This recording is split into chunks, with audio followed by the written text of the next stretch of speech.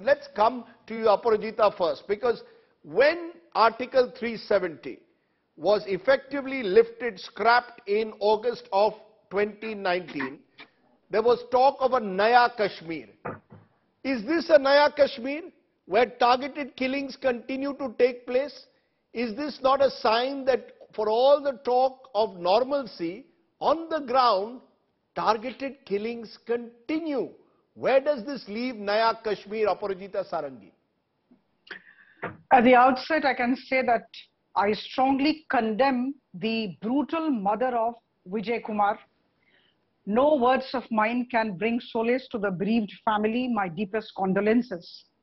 But at the same time, I can only say with all conviction at my command that the government is on its job, and please, for heaven's sake, do not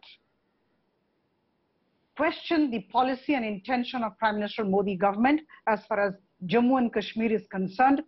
Since the abrogation of Article 370 and 35A, we have been trying very hard to bring in normalcy there, to restore peace there, and all our endeavors have been appreciated by all. But then, yes, let me tell you very frankly that there are terrorist outfits beyond our country, in Pakistan, and some elements within the country who do not want peace and harmony in the UT of Jammu and Kashmir, and let's accept that. They would definitely not like a situation where everything goes well.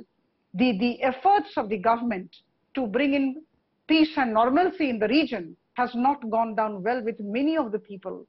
So I think we have to keep this in mind when we talk about it. But then, yes, I can say that a high-level meeting is going to be conducted tomorrow. Honorable Home Minister Shri Amit Shah ji and the National Security Advisor Shri Ajit Doval had sat today for hours, and tomorrow is the high-level meeting, and I'm sure we are hopeful that there would be a blueprint, there would be an action plan as to how we deal with this situation with iron fist.